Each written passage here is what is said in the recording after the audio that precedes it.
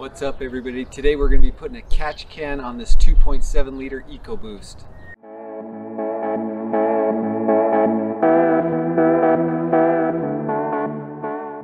So the catch can that I have is the JLT Catch Can. It's about $150 off Amazon. It comes with a bracket, a mounting bracket. You got your instructions, a little bonus beer coaster thing, and then the actual catch can, you know, and two hoses that come already connected. So I mean, you can tell just by looking at the parts that this is going to be a pretty easy install. There's not too much to deal with, so let's get to it.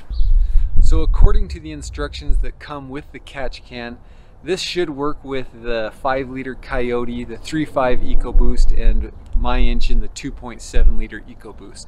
So it's one catch can, but it should work for all applications. The installation is going to be a little bit different on your specific application.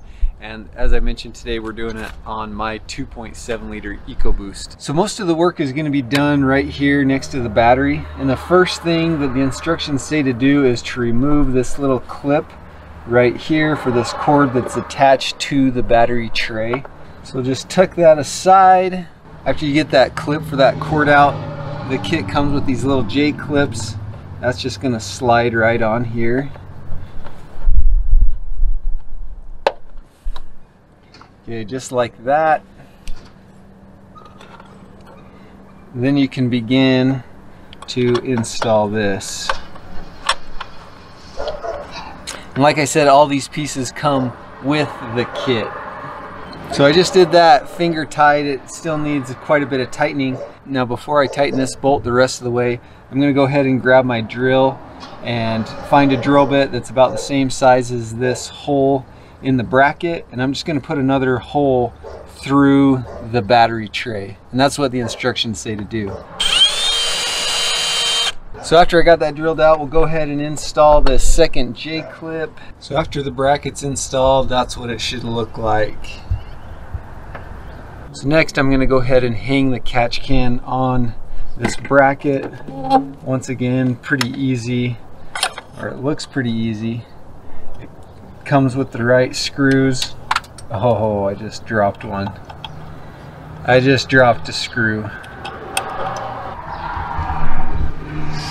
So I dropped one screw, so I'll have to go searching on the ground for that. That's probably going to be the hardest part of this whole install. But after you get the catch can mounted up here, it's simply a matter of hooking up the hoses. So the hose with this 90-degree connection is going to mount to the head here, and then the hose with the 45-degree will mount to the intake. Alrighty, so the install is as easy as that.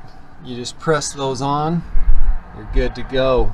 Now if you're looking into a catch can, you probably already know the benefits, especially on these direct injection engines.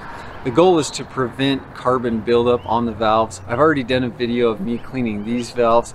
I'll put a link to that. Now according to the instructions, there is a maintenance schedule for this. Basically you just empty and clean the catch can every 15,000 miles.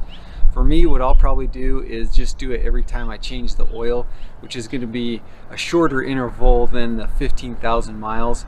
But, you know, doing a shorter interval shouldn't hurt anything. And in reality, you should be able to, you know, check that catch can at any time that you want. One last thing I wanted to mention is I was tempted to just buy a cheap catch can off Amazon and build my own kit, but after installing this, I think it's really the way to go. It may cost a little bit more, but it's going to be so easy to install that it's just going to save you a lot of time and hassle of trying to build your own. Hopefully this video was helpful. Click my logo to subscribe to my channel for more videos, and as always, thanks for watching. And yes, I did find the other screw.